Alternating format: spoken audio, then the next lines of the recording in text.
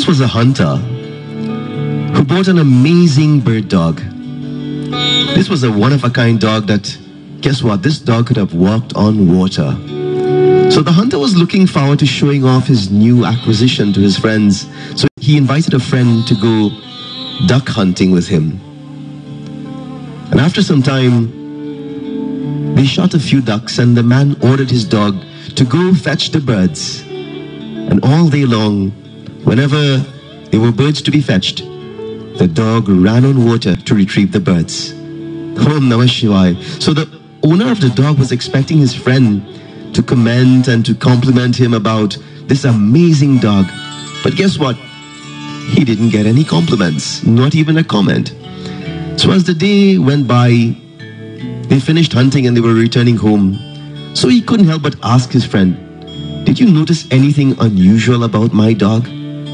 And the friend replied, "Oh, yes. In fact, I did. I did notice something unusual. It seems as though your dog can't swim." Jai Bhagwan. Remember, there are individuals who know the price of everything, but the value of nothing.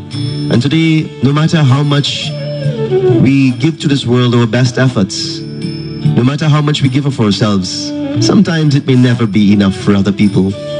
But what's important, it is not the affirmation of other people. They're human beings like you and I. But once you're on purpose and you do what is required of you, sometimes you will make mistakes. But when the criticizers are always at our throats, the negative people are always doing what they do best, today I'm reminding you to trust in the Lord, because at the end of the day, it's not between you and them. It is between you and your God. So today, let's pray. Pray to God that we have the resilience to continue, as I would always say, chin up, my friends, chin up, and do what is required of your life. You're listening to the program KESHAVAM, the Cosmic Dance, on Taj 92.3 FM.